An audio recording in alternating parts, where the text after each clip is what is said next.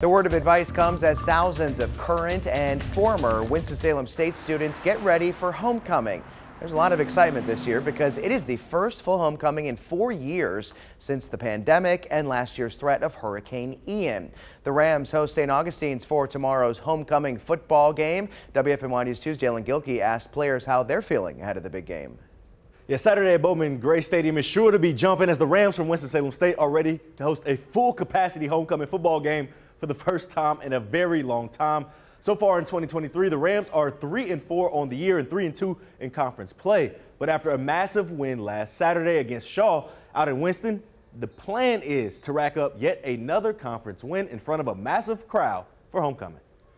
I'm a senior this year in the classroom. In all 4 years, I've never had a homecoming due to COVID and the thunderstorm last year. So I really don't know.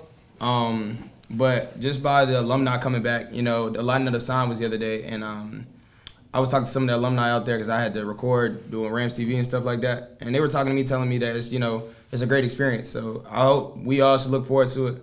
Come game time, go out there and make everybody proud. Kickoff tomorrow versus St. Augustine is set for 1:30.